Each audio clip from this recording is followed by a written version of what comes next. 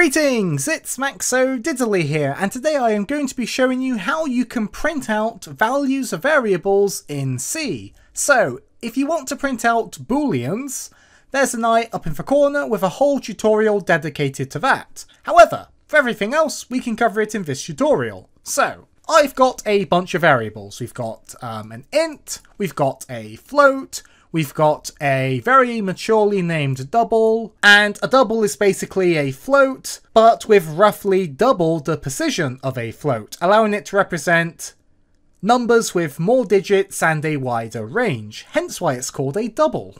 We've got a character, we've got an unsigned int, and an unsigned int is an integer in C that can only represent non-negative values, so 0 and positive numbers, which can be useful when you're dealing with quantities that cannot be negative and where you need to store larger positive integers. And we've got char array message saying the good old hello world.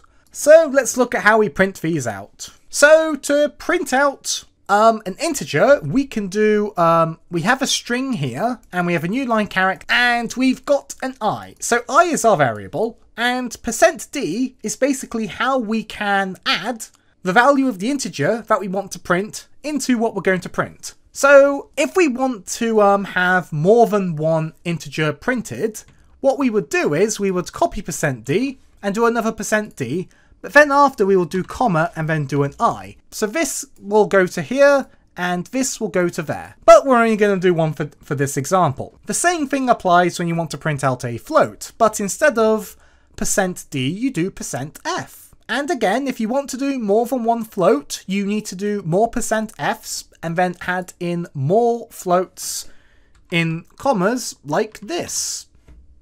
But we're only going to print out one float for this demonstration. Now, to print out a double, we do %lf. Now, I think %lf stands for long float, because a double is just a longer float, but I could be wrong.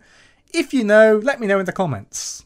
But we can do whatever we want to type, and wherever we want to inject our double, we just do %lf. In fact, let's type some random stuff after. Again, to print out a character, we do char %c and make sure we have a character variable as a parameter here, so after a comma. This is how we do it for an unsigned int. It's just %u and then make sure you have your unsigned int variable here. For a string, it is %s. So let's save our work and hit play. And as you can see, it printed off all the values perfectly.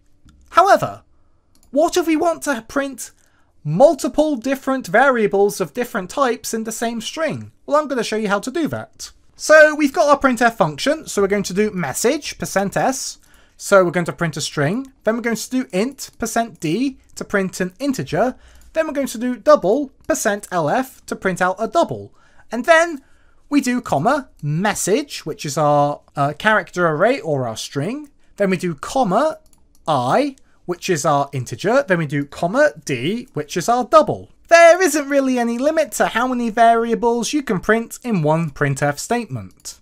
But just make sure that your variables are passed in the correct order or you will encounter problems. So we're going to save our work and then hit play. As you can see, we printed out hello world, int 10, double, 2.696970. And you might be thinking, Max, why does it round up the 2.696969? Well, it's to do with the precision when we use %lf. By default, it shows up to 6 digits after the decimal point, and I'll show you in another tutorial how you can increase that. So, thanks for being a great audience. Be sure to leave a like and a comment if you enjoyed, and subscribe for more tutorials. Thanks for watching.